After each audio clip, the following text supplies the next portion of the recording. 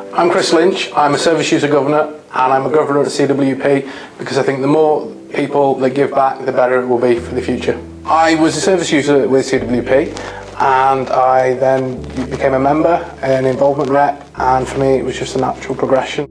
My name is Michael Robinson. I'm a Public Governor for the Cheshire West area of the CWP Trust. I became a Governor because I wanted to make a contribution to the CWP since we used the services of that trust a few years ago, which prompted me to put myself forward for election.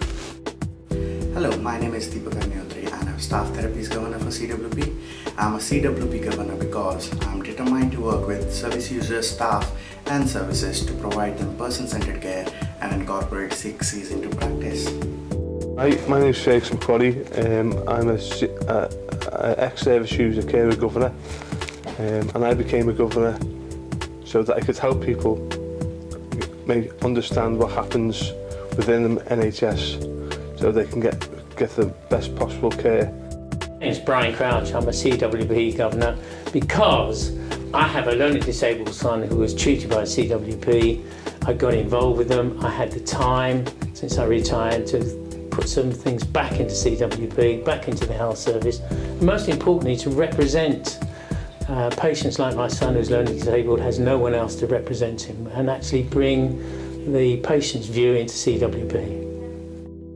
Emma King. I'm a Service User and Carer Governor and I'm a CWP Governor because I wanted to sort of make sure that patients' views were heard within CWP and sort of help improve CWP services mainly and just sort of be involved really. Hi, I'm Rob Robertson. I'm a Public Governor for Cheshire West.